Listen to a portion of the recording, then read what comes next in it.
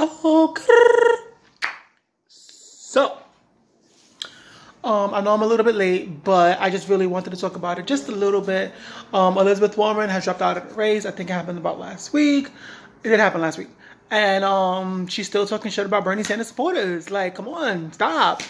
Stop. You're still talking about Bernie Sanders, talking about his supporters. Like, no, they're all not mean. They're all not this, that, and the third. So yeah, she's out of the race.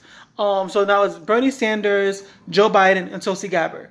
Now, I want to talk a little bit about Tulsi Gabbard and the people who keep saying that that we're not ready for a woman president, right? They keep saying that. I've heard this over and over and over on Facebook, on social media, blah, blah, blah, right?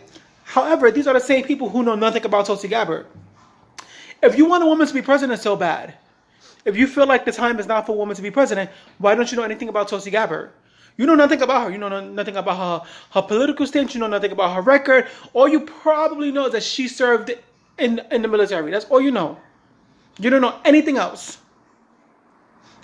But yet you're complaining that we're not ready for a woman to be president. No, we just didn't want Elizabeth Warren to be president. That's what it was. And the reason why we didn't want Elizabeth Warren to be president is not because she's a woman. Let's keep it a buck. The reason why we didn't want her to become president is because she's a flip-flop. She said she was for Medicare for all. She wasn't. She sat there and said she was Native American. She isn't. She sat there and said she got fired because she was pregnant. That's a lie. Like, come on. She sat there and she voted for Trump's military budget increases. All three of them. All three of them. Come on, let's not do this. Let's not sit here and act like she didn't have, like Elizabeth Warren doesn't have any flaws. Like she didn't become the nominee because she could not beat Trump. Point blank, end of period. Joe Biden, if he gets a nomination, will not beat Trump. I'm letting you guys know this right now. So don't get mad when Joe Biden loses to Trump. Because Joe Biden will lose to Trump.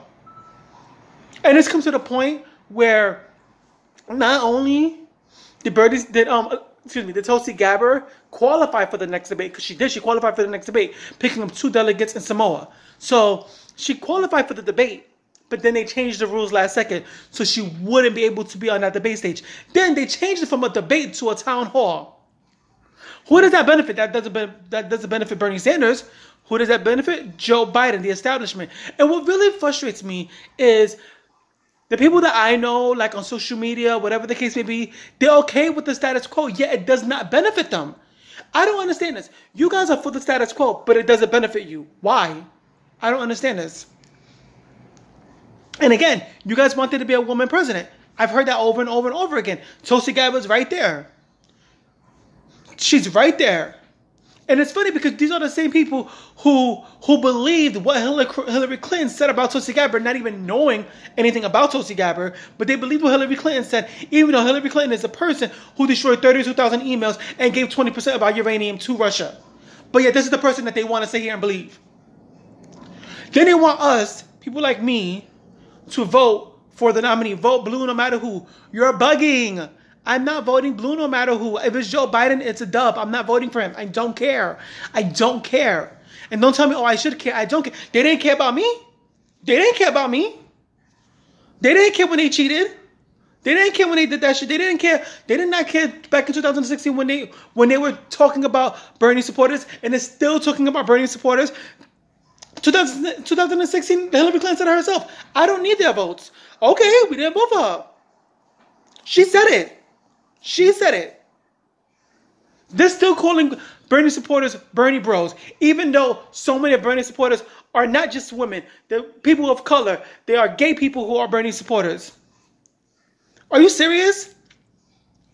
And for the gay people who are voting for Joe Biden, shame on you. I'm going to say it. Shame on you. Because when Bernie Sanders was fighting for our rights back in 1986, Joe Biden was making it so we couldn't get married. Joe Biden was making it so that we didn't have rights. We were second-class citizens to Joe Biden. You want me to tell you why he voted for us to get married? You want me to tell you why? Because it benefited him. Barack Obama, same thing. Benefited him. Because they both were against, and Hillary Clinton were both against same-sex marriage. Bernie Sanders was the only one since the 80s who was for gay marriage, fighting for the rights of the unenfranchised. It was Bernie Sanders. So shame on you guys. Shame on the gays for sitting there voting for Joe Biden. Shame on you guys. Shame, I'm going to say, I'm going to keep it a buck. This is my opinion. If you don't like it, I'm going to tell you.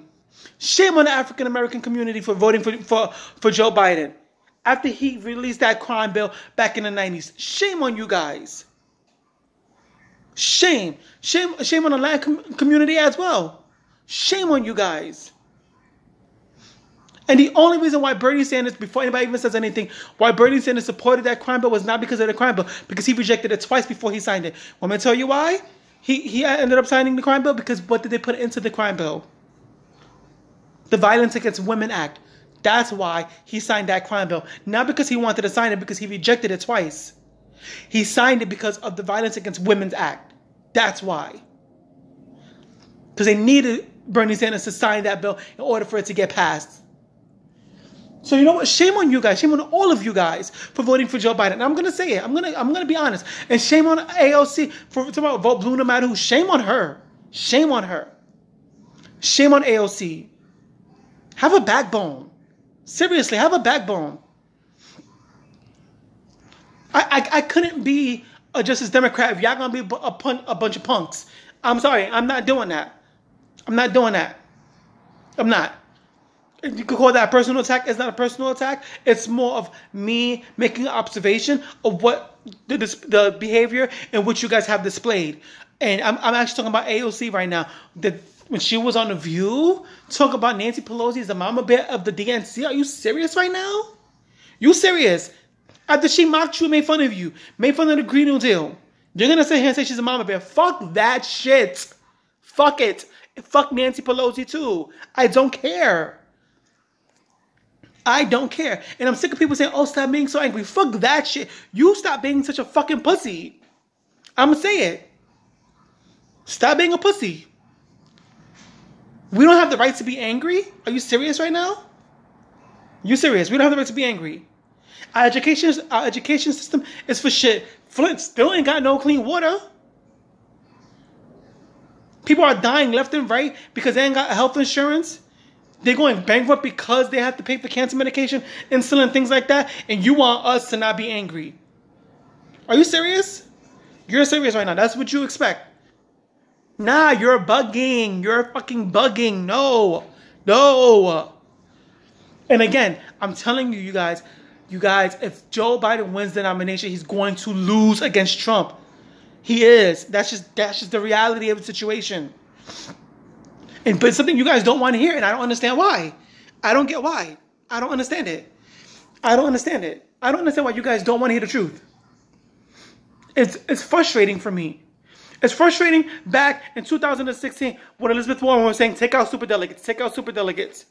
Then all of a sudden, now she's saying to keep them because it benefits her. And then she lied. Then she made it seem as if this was the type of thing that Bernie Sanders wanted. Oh, they're the people who made this happen, so we're just following their rules. No, Bernie Sanders people, they wanted to eliminate superdelegates completely. He had to make a compromise. It's really sad that this is what it's come down to. And I'm sorry. People can sit here and be mad and, oh my God, you know, you're not bringing unity to the party, this, that, and the third. First of all, I'm not a Democrat. That's number one. Number two, you guys are talking about me bringing unity to the party, but Hillary Clinton called Tulsi Gabbard a Russian asset. How was that bringing you? And then you guys believed her with no proof, no evidence. You guys just believed her. But yet you guys are talking about bringing unity to the Democratic Party. But yet you guys believe Tulsi Gabbard was a Russian asset with no proof. Yeah, again, Hillary Clinton is the one who deleted 32,000 emails and gave Russia 20% of our uranium. But yet you're going to believe her when she says that Tulsi Gabbard is a Russian asset and Jill Stein? And then you guys want to talk about bringing unity to the party? Are you serious right now? Are you serious? You have somebody like Elizabeth Warren talking about Bernie Sanders supporters are mean to her, calling her a snake. So fucking what? Get over it. You are in fucking politics. Get the fuck over it. You are in politics. People are actually really getting jumped for real outside. Like getting stabbed, getting punched. Like people are getting fucked up outside. And you're upset because somebody put a snake emoji with your face on it? Are you serious right now, girl? Girl, bye. Girl, bye. Bye. You are in politics. You are in politics. Bernie Sanders gets attacked every day. Nina Turner just got attacked the other day by a CNN contributor telling her how she should interpret Martin Luther King's speech. Nina Turner, a black woman, got attacked for that. But you guys talk about bringing unity to the Democratic Party? Are you fucking kidding me? Fuck that shit. That's the problem. You guys want to be a bunch of fucking pussies. I don't know what's going on in this world where everybody's a fucking punk. Everybody's scared to speak their mind. Like nobody, because oh my God, people got to go to their safe space. I don't care if you're a Democrat, you're a Republican, you're conservative, you're a liberal. Oh my God, you can't speak that way. Fuck that shit. I'm going to say however the fuck I feel. That's number one. Number two, I'm going to speak facts. I feel a certain way because of the actions that this person has shown. I don't feel this way just because. There was a point where I was actually for Elizabeth Warren. It was either Elizabeth Warren or Bernie Sanders. Then I found out what kind of a person Elizabeth Warren is. She went back on Medicare for all. She declined in polling. Then it was Tulsi Gabbard and Bernie Sanders. I was still up for Tulsi Gabbard at least be on that debate stage. You guys want to bring unity to the party. Why don't you guys talk about that? How she qualified for the debate, but then they just snatched that shit away from her. You guys don't want to talk about that though, right? Of course not. Of course not. Of course not. Because you guys know that Tulsi Gabbard is the one who fucked up Kamala Harris. She destroyed her. And she would have done the same thing to Elizabeth Warren months ago, like I said, had the CNN contributors, the commentators had not interrupted her.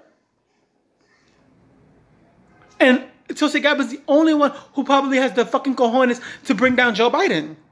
Because Bernie Sanders ain't gonna do it. I love Bernie Sanders, but he's a pussy too. He's a pussy. He's a pussy. Joe Biden is my friend. Fuck that shit. You don't have any friends, Bernie. This is a primary. Stop talking like that. Stop being a fucking pushover. Stop. No, like don't say Joe Biden is your friend. He's not your fucking friend. He made you sign a crime bill that you are against.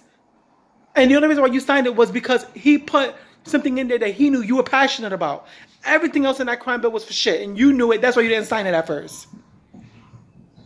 This man was for the Iraq war. You wasn't. You were not. This man has tried to eliminate Social Security and Medicaid a number of times. You have stand in those picket lines with those people. So we can keep our Social Security. So we can keep our Medicaid, Medicare. And this man is your friend? Are you fucking serious? None of the Democrats are your friends. Hillary Clinton just said that nobody liked you. So if nobody likes you, how are they your friends? And this is what Hillary Clinton said. And then she wants to talk about bringing unity to the party. And people can sit there and say, oh, well, Bernie Sanders isn't a Democrat. But he stands for democracy. So what does it matter what party he falls under? What does it matter? What does it matter? I don't understand that. And it's funny, it's crazy to me because the only reason why people aren't for Medicare for all is because it doesn't affect them. A lot of people in New York, it doesn't affect people in New York like that. It really doesn't. You could get Medicaid like that in New York. Don't have a job. That's it. You get Medicaid like that. It's not easy in center of America. It's not. People are making $7.25. That's what they are living on. $7 in Puerto Rico, part of the United States, making $7.25. Yet the tax rate in Puerto Rico is actually higher than ours. Theirs is 11.25. Ours is at 8.9. But their minimum wage is $7.25. Why isn't that being spoken about? It's just sad to me that people don't really care. They sit there and act like they do, but they don't. Learn about these politicians. Learn about their records before you sit there and talk shit. That's just what it is. Stop. If you want a woman to be president, look up Tulsi Gabbard. Look up her record. Look up her policy. Look up what she stands for. Then make a educational decision. Make a rational decision on who you want to represent you. Somebody's sex, somebody's orientation, whatever, that should not play a role in who you elect as your president. It shouldn't. It should not. And again, Hillary Clinton won the popular vote last time. So stop saying a woman cannot be president. It's bullshit. It's fucking bullshit. And again, if you want a woman to be president, look up Tulsi Gabbard. Tulsi Gabbard. It's not hard. It's really not. It's not. Well, these are just my thoughts. I'm really pissed off because people are talking so much shit. They're not doing their research. Stop talking shit without doing your research. Like, it doesn't make any sense. And I stand by everything I said about the Democrats, about Bernie Sanders, about AOC. Point blank, the end of period. No shade. But these Justice Democrats are, a lot of them are pussies. Sorry. They punks. They pushovers. And people can sit there and get mad for me using that vulgar language. I don't give a fuck. I don't care. I don't care. It's about time somebody like me, who's a true progressive, says I don't give a fuck about feelings. Anyway, I hope you guys have a great day. Like, share, and subscribe. And I'll catch you guys at the next one. Deuces.